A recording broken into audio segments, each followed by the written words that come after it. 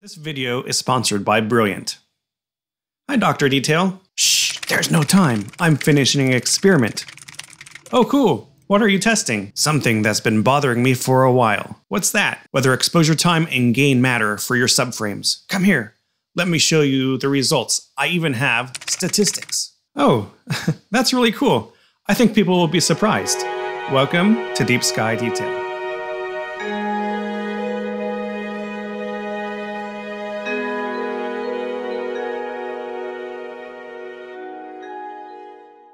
Hi, so you may have heard that sub-exposure time doesn't really matter in terms of SNR, or signal-to-noise ratio. But is this correct? I don't think it is. Well, it is and it isn't, and I'll show you why.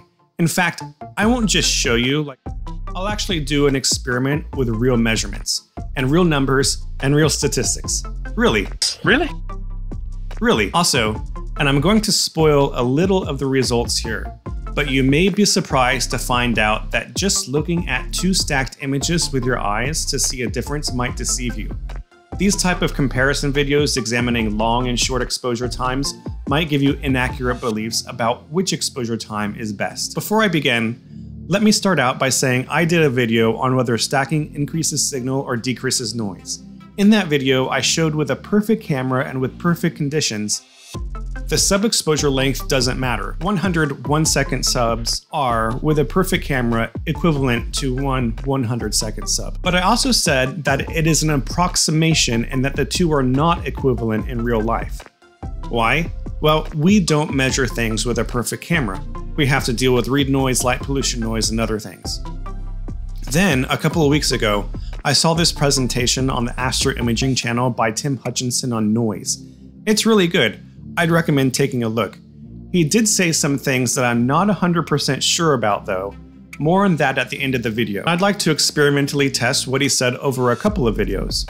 This is one of the things he said. Consider read noise and shot noise as our exposure gets brighter, i.e. as we take a longer exposure, our read noise becomes less and less significant. Here, it's not changing our final number at all. But anyway, the takeaway here is not so much about read noise, but more about what our minimum exposure needs to be, right? So what Tim is getting at here is that if you have really short exposures, the read noise from your camera on each subframe is going to be greater as a proportion of your overall signal than with a longer exposure. At this point, I think I need to make something really clear. Definitions matter. In this video, signal means the average light coming from a deep sky target. Noise is anything that messes up that signal. Noise is random variation due to your camera's read noise, variation from the deep sky object itself, random photons from light pollution, etc. And the big thing we need to talk about is signal to noise ratio, or SNR. In some videos, people talk about signal and signal to noise ratio interchangeably. I'll try not to. Signal to noise ratio is just the ratio of the signal divided by the noise. It is not the signal, it is not the noise. Stacking increases the signal-to-noise ratio. What stacking does to signal and what it does to noise is up for debate depending on your philosophy. I did a 3-video series on it. You should watch it, it's really good, if I do say so myself. But here's the critical thing. Stacking either increases signal and increases noise, or it averages signal and decreases noise. Stacking does not and cannot simultaneously increase signal and decrease noise. Watch the 3-part video series, it explains the math. To sum up those videos, if you think stacking increases signal, then it also increases noise. But the noise does not increase nearly as fast as the signal to noise ratio, or SNR, increases. If you personally think that stacking averages signal, then your signal gets more constant and your noise decreases. Subsequently, the SNR increases. The math in both instances is exactly the same. The philosophy you choose is just you arbitrarily deciding what you think should be in the numerator and denominator of the SNR calculation. Okay, tangent over. So the focus of this first video is to determine if sub-exposure length matters.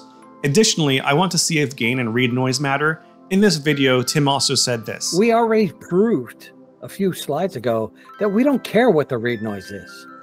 So push the gain down, expose for a longer period of time. Is this true? I'm not sure it is for every single camera. Look at the read noise graph for my 𝐠𝐸294mm camera.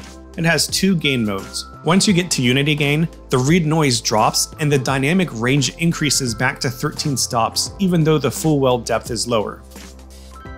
I'm thinking that technically, for my camera at least, read noise might matter a little bit. Thus, unity gain will give you better SNR. I 100% agree with Tim though, that there is a minimum exposure time you need in order to get the best SNR that you can. So I'm going to do a classic 2x2 experiment to find out if I'm correct. My hypotheses are this: using unity gain, at least for my camera, is better than low gain settings. And having too short of a sub-exposure will result in less SNR than a longer one. Keep in mind that choosing a good sub-exposure length also depends on how good your tracking is and things like that. So life is complicated, and that's okay. We can still test things, create models, and learn new stuff even if it isn't a complete picture. That's science. So, real quick, what equipment am I using? I've got a 6-inch 𝐸𝐸𝐸 at a focal length of 1,370 millimeters. Attached is my 𝐠𝐸294mm Pro camera on an Orion Sirius mount. I'll be using an off-axis guider. My target is Messier 101. How will I do the test? Well, as I said before, it's a classic 2x2 experiment, meaning I have 4 different types of sub-exposures. 2 of the types of sub-exposures will be 120 seconds long, and the other 2 will be 15 seconds. Additionally, 2 of the sub-exposure types will have a gain of 10, and 2 others will have a gain of 121. Almost unity gain. So we have 4 total conditions, and each condition has a unique combination of sub-exposure length and gain. Note that 15 seconds at the F ratio of the RC should not be adequate to allow the signal from M101 to overcome the read noise. 8 times longer at 120 seconds should be at least better. So how did I take the sub-exposures? Did I do 4 nights of imaging with each night a different type of sub-exposure? Longtime viewers of this channel know that the answer is no. That would be silly. How could I control the humidity on different nights? How could I control the high-level clouds each night? Well, I can't. What I did was systematically alternate between 15-second subs, 120-second subs, 10 gain, and 121 gain each imaging session. For example, I take a 120-second sub at 10 gain, then a 120-second sub at 121 gain, then 8 15-second subs at 10 gain, then 8 15-second subs at 121 gain, then I take 120-second sub at 10 gain, and then 8 15-second subs at 10 gain, etc. Systematically alternating this way should help minimize the effects of atmosphere on the different types of subframes, and it should help minimize the effects of guiding gremlins and other things. This is the way. I ended up shooting over 10 nights and got about 40 minutes of integration time for each type of sub-exposure. So what did I find? Alright, I ran some statistics on this, and I trust the statistics. I'm going to show you the results visually first. You might be surprised that what your eyes see might not match the statistics. Here are the 4 stacks, with each stack having 40 minutes of exposure time. Each stack has only had an auto stretch applied with no other processing. Can you tell the difference? Well, this one looks the worst, and it's not even close. The others look kind of similar, but which one has the best signal-to-noise ratio and which image belongs to which condition? I'll come back to matching the stacked images with the signal-to-noise ratios later. To test the signal-to-noise ratio, I took the core of Messier 101 and divided it up into 121 equal sections or samples. I then measured the signal-to-noise ratio for each sample in each of the 4 stacks. Each of the 4 stacks were aligned in serial. You know, this took a lot of work. You might consider subscribing if you haven't yet. I'd appreciate it. With only 40 minutes of exposure and a relatively slow scope like the 6-inch RC, if I average all the stacked image samples together, the SNR is about 6. But we don't care about the overall sample. We want to know how sub-exposure length affects SNR and gain, and whether there's some sort of synergistic effect between exposure length and gain on the signal-to-noise ratio. To test all that stuff, I put the data into a thing called a Bayesian model. It's just some fancy statistics that can help sort out the individual effects of gain and sub-exposure time on SNR. In other words, I'm trying to predict SNR of M101 with my setup based on the sub-exposure length and the gain settings. So what did I find? Well, before we get into that, let's talk about statistics a little bit. With statistics and statistical models, you're always comparing different hypotheses. It's a different way of thinking about things. One thing to get started in statistics is with this video's sponsor, Brilliant. In this video, I'm basically comparing several statistical models using Bayesian methods. I really like Bayesian thinking because you can quantify your uncertainty based on what you already know. In Brilliant, there is a course called Bayesian Probability. As someone who has had a lot of experience creating Bayesian models, I think Brilliant does a great job at introducing us to the topic. You will learn key concepts related to information theory, Bayesian inference, and causal Bayesian networks. You'll get hands-on experience working on relatable problems, not just memorizing formulas and flowcharts. It takes time to learn, and Brilliant can help you practice a little bit every day using fun examples. Before you know it, you'll develop a powerful learning habit. If Bayes is a bit too advanced, don't worry. There is an Introduction to Probability course that leads right into it. To try everything Brilliant has to offer for a full 30 days, visit brilliant.org/deepskydetail or click the link in the description. You'll get 20% off an annual premium subscription. So for my particular setup, sub-exposure length really mattered. Like, it's not even a question. The statistical model is screaming, you got more SNR with 120-second subs than 15-second ones. Basically, the 15-second subs averaged about 4 SNR, while the 120-second subs averaged 8 SNR. Pretty wild. Sub-exposure time really does matter. If it isn't long enough, the read noise will be too strong in each sub-exposure and you'll get a worse image. But what about gain? Well, the model isn't exactly screaming at us here, but it is saying something. Gain does matter. It matters for both long and short sub-exposures. But its effect isn't super big.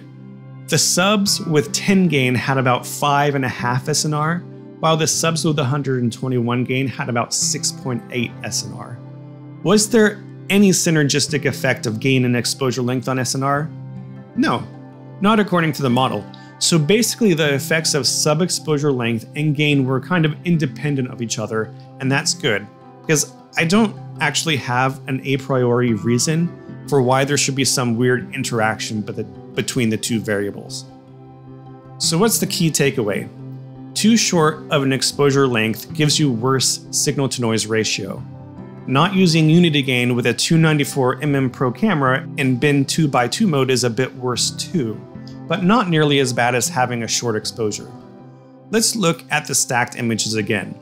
Not surprisingly, this image that looks the worst is the 15-second 10 gain exposure. And here are the exposure times and gain settings for the other three. They actually look quite similar to each other, yet these longer exposures are definitely better based on the statistics. So what's going on? Well, first of all, let's get this out of the way. Sometimes your eyes aren't the best judge of things, especially when comparing two images side by side. Here's an example. This left square has 10 dots. The bottom left one has 20 dots. You can definitely tell without counting that there is a difference in the number of dots. This top right square has 110 dots, and the bottom right one has 120, but I couldn't tell you which one has more just by looking at it. It's the same with these four images. We can clearly see that the top left one is worse than the others, but these other three look similar. The two on the right will get us a decent signal-to-noise ratio much more quickly than the bottom left one will. If you get 10 hours of data instead of 40 minutes, you might end up with a clear winner. The 120-second subs might look much better. The difference might get exaggerated as you stack, but you can't necessarily tell that by looking at a stack of just 1 hour of data. And that's where the power of doing an actual experiment with actual statistics shines. I don't have to give a hand-wavy answer at the end of this video that says, they look similar, I'll let you decide which one is the best. No, the answer is clear. Having an exposure length that overcomes the read noise is much better than shorter subs. But are 10-minute subs better than 2-minute ones, even if the 2-minute ones have sufficiently overcome the read noise? Tim Hutchinson also said in the Astro Imaging channel's video that, and I'm paraphrasing what I think his opinion is, that a long sub exposure like 10 minutes will be better than a 2-minute one, even if the 2-minute one has overcome the read noise. Right? We need to make sure that we're above those minimums. But the real question is, how long can I go? Because remember, the longer we expose, the greater impact we have on our shot noise for every single frame. And then as we stack those frames, drive that noise down away from the signal that we've captured, right? So in my opinion, I do not follow the advice of some that suggests that, hey, these CMOS cameras are so great that we can take really short exposures and get a great image. You can get an image, but I humbly suggest that you won't get a great image, right? And the better images will come when we make that target signal as bright as we can. In all honesty, I don't think this is entirely correct. I like experiments like this one I did on how filters affect signal. I think I'll do one on very long exposures versus normal ones. But that's a video for another day, and thanks for watching.